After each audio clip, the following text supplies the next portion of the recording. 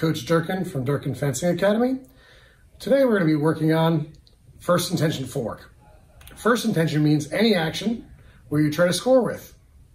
An example of this would be a fast advance, a lunge, an advanced lunge, a double advanced lunge, etc. Today we're going to work on the basics of a first intention attack. Most first intention attacks are fast if they're one tempo, like an advance or a lunge. And if they're more than one tempo, like advanced lunge, they start slow and they end quickly. We're going to go over the body mechanics and footwork associated with first intention attack. And our goal is, by the end of the 21-day challenge, that all of your first intention footwork is much stronger. Thank you, and good luck with your training. This is Coach Tom. Coach Tom will be demonstrating our topic today that you can do at home during our 21-day challenge. Our topic today is first intention foot tempo.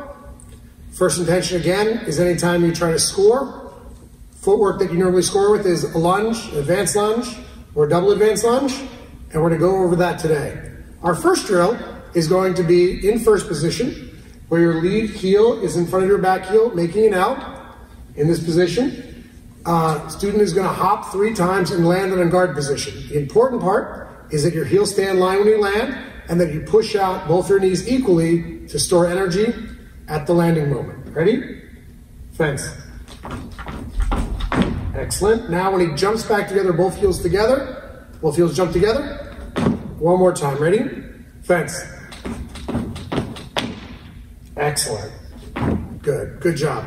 Next drill is going to be very similar. It's a little bit of a coordination drill. Coach Tom is going to land 90 degrees to his dominant shoulder. So since he's right-handed, he will end up facing away from us and then toward me and then toward the camera every time he lands. 3 jumps in first position, 90-degree rotation, land in on guard position, back to 3 jumps in first position, etc. Ready? Fence.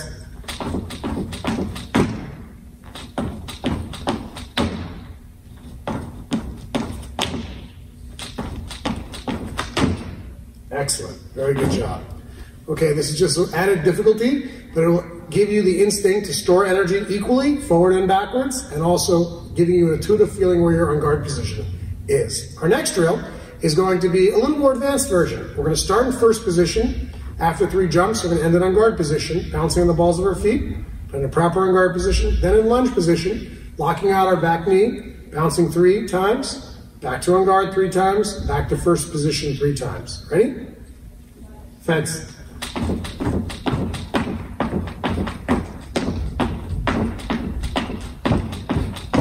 Excellent.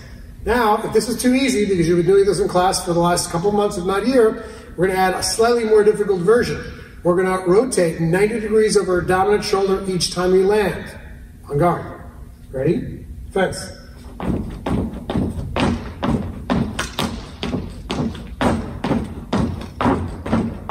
Good. Let's try that one more time. Ready? Fence.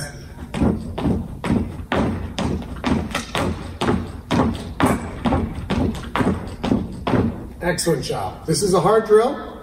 Later, in future weeks, we'll add hand drills on top of that. But for now, we're going to keep it pretty simple on our first day with 4. Our next drill is going to now start working on our lunge. We're going to deconstruct it into the 3 basic parts of the lunge. So, on guard position. When I say 1, raise the toe. 1. When I say 2, half advance.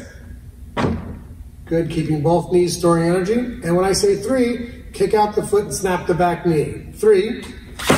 Good, and once from 3, when I say 4, you're going to be pushing out all 4 points, balls of the feet and heels, and you're going to use your back quadricep to recover. 4.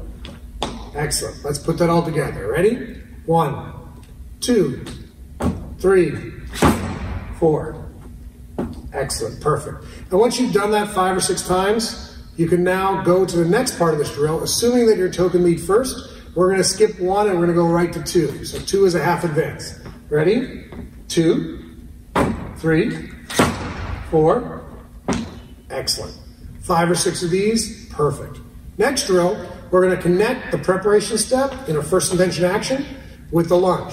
This is important. Anytime you do something that's 2 steps or 2 foot tempos, if you start really fast, do you think your opponent's going to be in distance for you to score with at the end of that step? Probably not unless they make a mistake.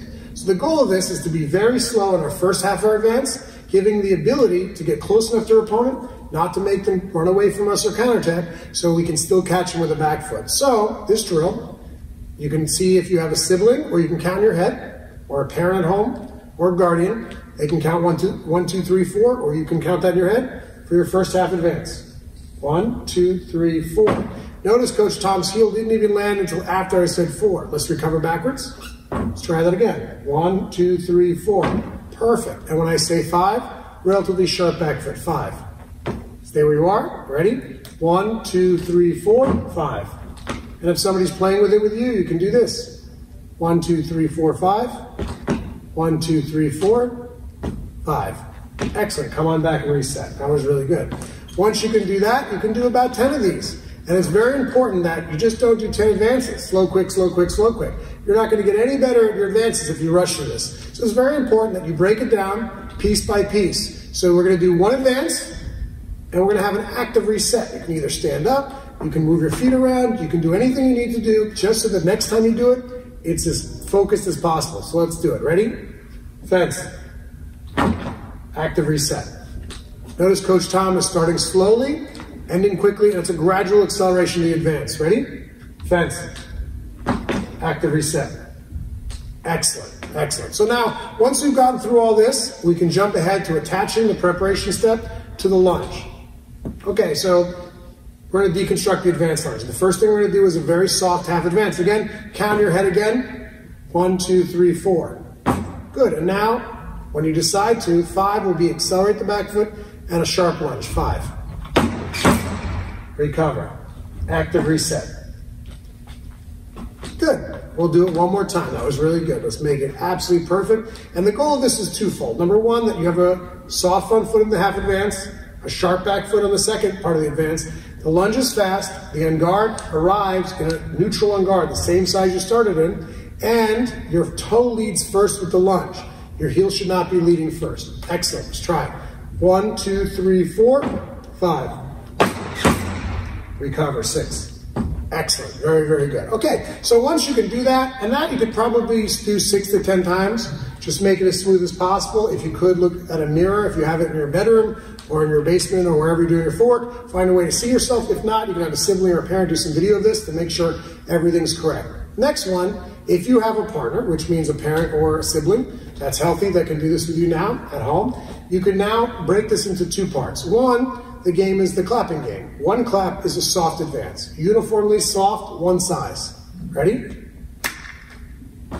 Good, stay there. Second one, during the first motion, after the first clap, if there's a secondary clap, accelerate the back foot and lunge. But again, you're getting halfway through your first advance, even if the clap is early, soft. So it's just triggering you to accelerate on the second half of the advance. Ready?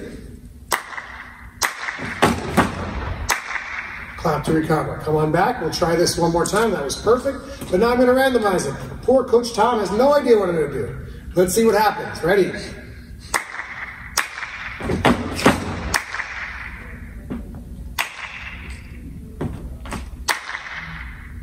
Sorry, was that go?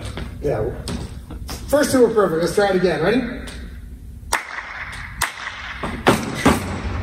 Beautiful. Beautiful. There. Good job, Tom. So you do this 10, 20 times, be playful with it. Make sure your advance is the same size. If it's soft, soft, or if it's soft, sharp, and the gate opens to the lunge, very nice. So this is a very simple drill. Now the next kind of drill is a little more difficult.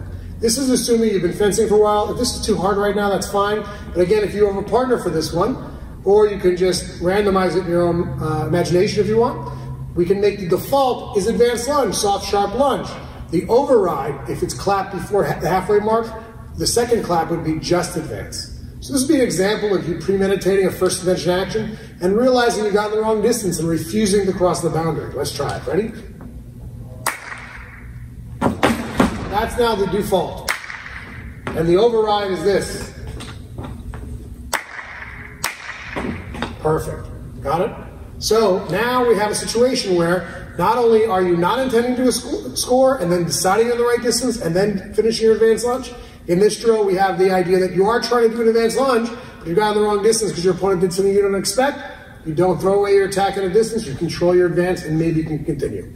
Okay, great. Now we have a really good advanced lunge that's first intention. You're starting slow, you're ending quick, you're making the right decision based on what your opponent does. This is awesome. But we're leaving out one more thing. We need more than one first intention action. Advanced lunge is great, but we also need the ability to do a double advanced lunge. So, quick pause here and think. And this is information that might be part of a quiz, kind of fun. How does one get to a double advanced lunge? What fork would you have to be doing to allow yourself to do a double advanced lunge? And you might say, hey coach, I can just do a double advanced lunge. The answer is no. Because there's 2 steps in a lunge, 3 foot tempos. If you do all 3 foot tempos in a row, your opponent has to make multiple mistakes to arrive at a distance you could even score with that. So the answer is you have to be prolonging first intention, which is what we're doing today. And for our next footwork class, we have to be converting second intention to first intention to get to a double advanced lunge. We're not going to talk about that today. So an example of prolonging from first to second is making a decision halfway through your advance in your advanced lunge to realize you're too far to be able to score the advanced lunge, and prolonging in first intention to double advanced lunge. So this is the fork we're going to do before we do the tactical example. Fork will be 1 clap is you count in your own head, or you don't need a clapper, just do half advance, count to 1, 2, 3, 4. Ready, fence. And when I say ready, fence, Coach Tom is going to accelerate the back foot and then decelerate the front foot. Ready, fence. And when I say ready, fence again, he's going to accelerate the back foot and lunge. Ready, fence. And recover. Excellent. If you come on back and reset, if you have a sibling again or a parent or a guardian that can help you with this, you can have them count out 1, which is half advance. Ready? 1. When I say 2 again, sharp back foot, soft half advance. 2. When I say 3, sharp back foot lunge. 3. And when I say 4, recover. 4. Beautiful. Come on back, Tom. Now you can have somebody play with the numbers. Ready? 1, 2, 3, 4. Excellent. Come on back, reset. Now sometimes you might mess around a little bit. Ready? 1, 2, 3, 4. Excellent. Come on back, reset. Another version of this could be this. 1, 2, 3. Recover 4. Excellent. Very, very good job. Once you can do this, the double advanced lunge, and again, you're trying to make the same size steps of the advanced lunge for the double advanced lunge. Now we can make a decision-based game to decide the right time to do double advanced lunge. So the game is this. 1 clap is soft advance. 2 claps, that soft advance becomes a double advanced lunge. And 3 claps, it becomes a double advanced lunge. Ready? And we reset. Nothing's happened. Ready? We reset. Beautiful. Come on back. And the third option now is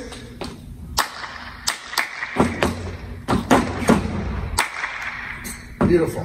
Good job, Coach Tom. This would be a great moment to do this 10, 15, 20 times and play with it. And gradually, if you keep working on this, by the end of the 21-day challenge, your first intention attack out of the box will get much better. It's all about consistency, same size steps, controlling the speed of the front foot versus the back foot, and arriving neutrally just before your lunge. Thank you.